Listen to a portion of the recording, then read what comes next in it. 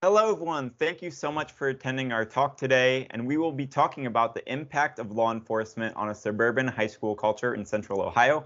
My name is Jake Lundgren, and I'll be speaking with Avery Hicks, Grace Lau, and Tyler Wolf, with additional support from Connor Fawell, Dr. Michael Hess, and Dr. Charles Lowry.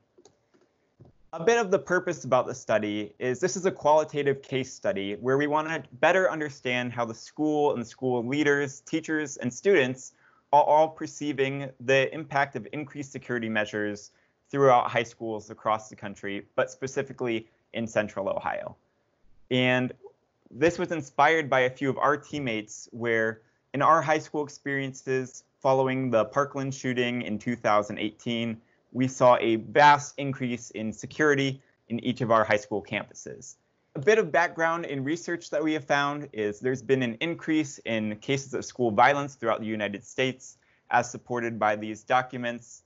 And in the US, between 2010 and the present, there have been 311 incidents of high school shootings alone.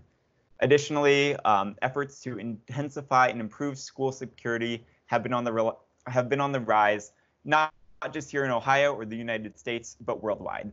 So as we talk about the research questions, we wanted to use this qualitative case study to seek a better understanding of how school stakeholders, such as our leaders, teachers, and students, perceive their environment and the impact of security measures through employing increased SROs, which are school resource officers, in the school environment. So the question that we wanted to answer was, how does the presence of school law enforcement, such as the SROs, impact the climate and culture of one suburban high school in Central Ohio, which we specifically looked into. And as we got to these research questions, we did multiple research through sources of media and academic journals to look at what is being defined as a school threat. So we were looking at threats such as gun violence, even like threatening notes from students, bomb threats. And so this really intrigued our interest in this study to how schools take these cautionary measures against all types of threats, because threats don't just include only school shootings, but due to data compiled by CNN and multiple other media sources, suburban schools represent some of the highest number of casualties, which doesn't necessarily mean only school shootings or gun threats, but this also includes bomb threats or students threatening behavior to any type of student body. And so this led us to dive into the new security measures that have become more routine in Columbus suburban schools. So the methodology for this case study is mainly qualitative. These focused on interviews that were between administrators, teachers, students, and resource officers at AN High School. And the majority of these were conducted in the building in a common room. However, due to the COVID-19 pandemic, several of the interviews had to be conducted over the virtual communication platform Zoom. And all participants were over the age of 18 and were presented with a description of the research study, and they also filled out an informed consent form. So as Jake said, the participants from the study were from all of the same public school, which we interviewed administration, the SROs, teachers, and students that were above the age of 18. So the site of the school was located in Central Ohio. The campus was unique because it was often compared to a small community-sized campus. In addition to the layout of the campus, there's a large white picket fence that surrounded the whole school building and school community. We arranged our findings around four main perspectives or four main research topics. So we looked at the administrators, the SROs, and the teachers and the students. After speaking with two lead administrators of A&N, we as a research team were able to gather qualitative data and information about many aspects of the school. Principal A has been at A&N for 2 years, and Principal B has spent 8 years as a teacher and now has spent the last 2 years in administration. Being a relatively new administration team, they emphasize their efforts towards building a culture of accountability that achieves the best academic and developmental outcomes for each student. A little touch about the layout of the building. The A&N campus is described as a small community college because of the open design and courtyard it has. When discussing with the administrators about the exposed flaws in the design of the campus, they talked about a lot of low to high level security threats.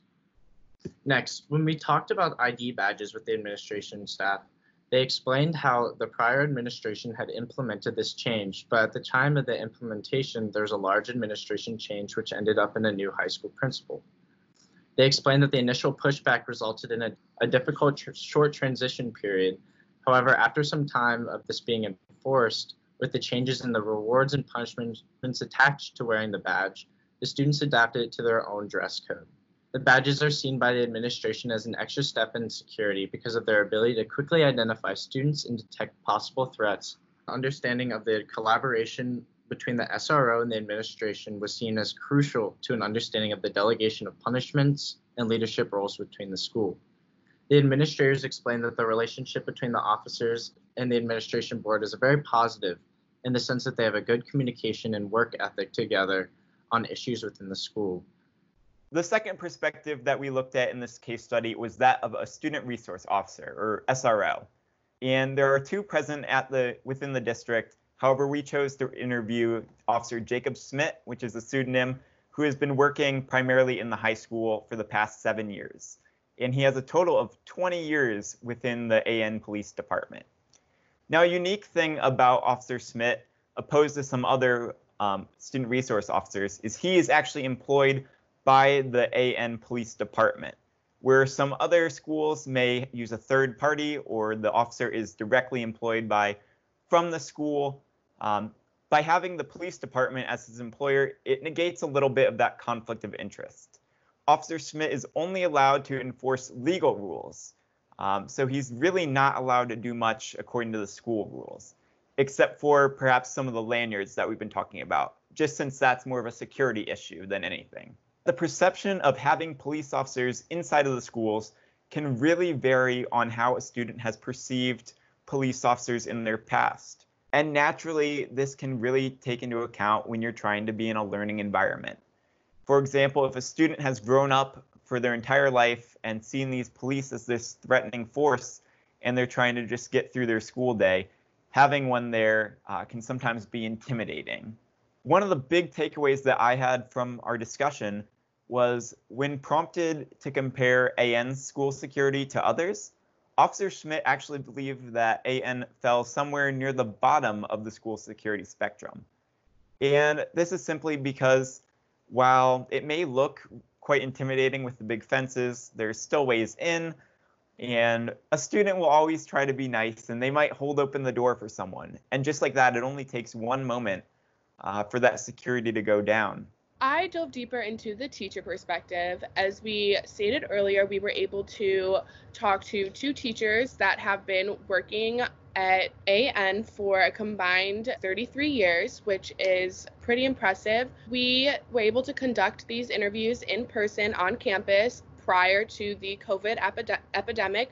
After we had our discussions with the teachers, we noticed that both Teacher 1 and Teacher 2 emphasized the need for conversations with the students about their safety after they had training that was mandated by the school, which was also interesting to hear that the school actually didn't mandate the conversations with the students. The teachers both took it upon themselves to reciprocate the information that was taught to them on what to do and how to react in situations that they need to react quickly to. And they also, with those conversations, they emphasize the importance for having the lanyards and holding those students accountable for the lanyards. We also learned that the teachers have a positive experience with the SROs on campus and definitely recognize the need for them and use their faces as a familiarity so then the students don't feel threatened by their presence on campus. Overall, both teachers felt that they were safe in their work environment, and the district prepared both the teachers and the students for the worst case scenarios. And the teachers emphasized the need for security in the school, such as the SROs, the lanyards, and the cameras that are displayed throughout the whole entire campus. As for the student perspective, We luckily got the chance to interview 2 students, but both interviews had to be conducted via Zoom. Diving into talking into both of those students, we kind of discussed similarities we saw with those students. And those included discussing their, quote, lack of thought of school safety in the school. They generally became frustrated with things like the new security measures with the lanyard security badges and the doors being locked around the buildings.